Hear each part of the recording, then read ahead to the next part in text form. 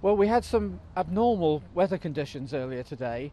We had a tremendous amount of rainfall in a quite a short period of time. It was very heavy rainfall, and we got a lot of flooding as a result. The impact of the rain, because it was so heavy and because it was so localised, it was mainly affecting Bournemouth town, it seems, and it took us by surprise. I've lived in Bournemouth for 9 years and I've never seen that rainfall in that short period of time. And as you can see, it's still raining. So. Well, we continue with our clear up operation, make sure that we can get out and look at people's homes, that we can make sure the roads are clear, eventually reopen roads in the central gardens here and other locations so people can get back in their normal lives.